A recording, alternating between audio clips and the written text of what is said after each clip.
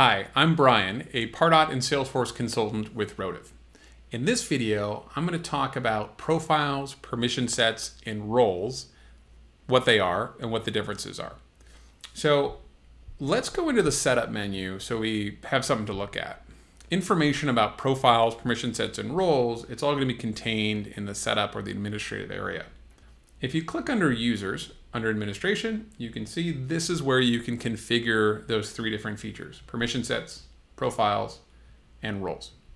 Now, all three of these have to do with user access within the system. So what can users within your company, within the Salesforce org, do? What features do they have access to? And what data do they have access to? And what can they do with that data? The most base level control here is the profile. Every user within Salesforce must have a profile. And system administrator is one of those profiles. Standard user is another profile. You can create custom profiles as well. So maybe in your company, you have an inside sales team, and members of that inside sales team need to have particular access to records or objects within the system. You can create those custom profiles. Let me click back on profiles here. So here's a list of all of the possible profiles that we have in our demo org. And we've got a couple custom ones here too. Now, if we're looking at a user record, let's pull one of those up. Marty Bird, as an example. His profile currently is system administrator. You click edit, you can change that profile to any of those other active profiles we have.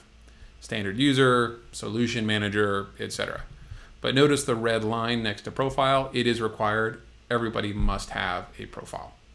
Permission sets are a way to provide access to features or data beyond the profile.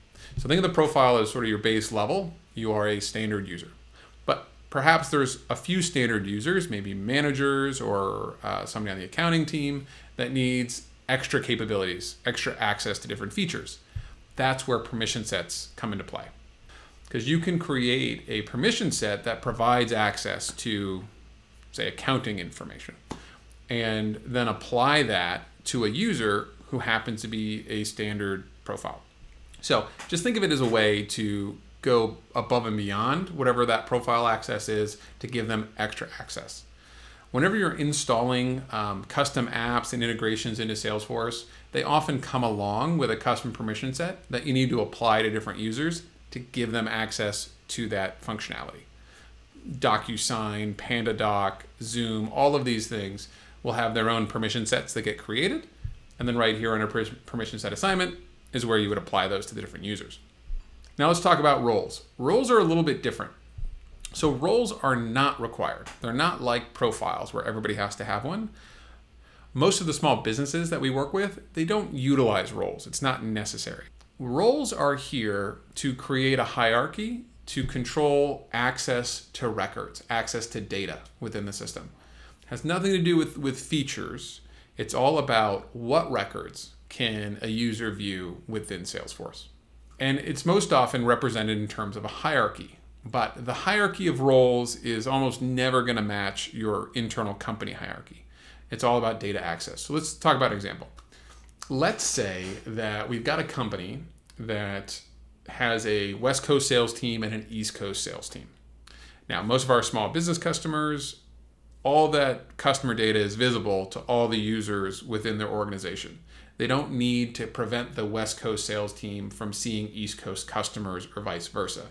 But especially with larger organizations, this becomes more valuable to limit the access to this customer data.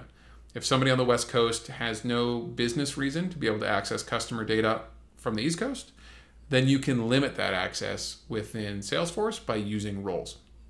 So think of profiles as your base level of access.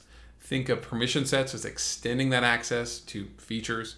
And then think of roles as controlling what sort of records within those objects the user has access to. So I hope that helps. Thanks for watching.